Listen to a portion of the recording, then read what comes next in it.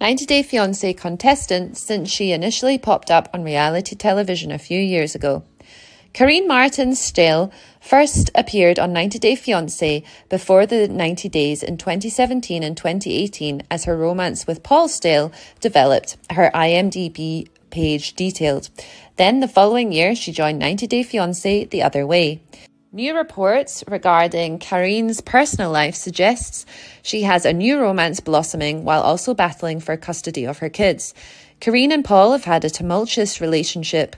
They got married in November 2017 and have since welcomed two sons, Pierre and Ethan.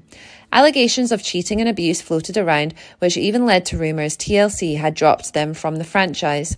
They remained together to some extent until December 2021, when a video showing Karine allegedly physically abusing Paul emerged.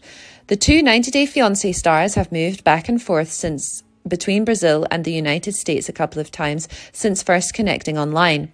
Karine added that Child Protective Services took her boys' passports and made it very clear, "My children will not return to Brazil where they were born."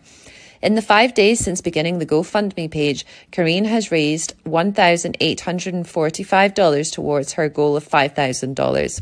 90 Day Fiancé star fights to regain custody of her boys. She has opened herself up to find love again as well, who has previous connections to both The Bachelorette and 90 Day Fiancé. Saiter was on Caitlin Bristow's season of The Bachelorette back in 2015.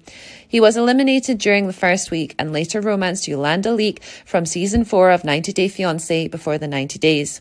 Cinema Blend noted he also dated Love After Lockup star Lizzie Coombs, and there were rumours regarding a romance with season 8 90 Day Fiancé personality Amira Lalisa as well.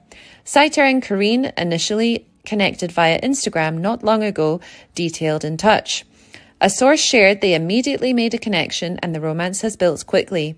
He travelled from his home in Chicago to Louisville, Kentucky on November the 3rd so they could meet face to face for the first time. And apparently, the romantic sparks were strong in person too.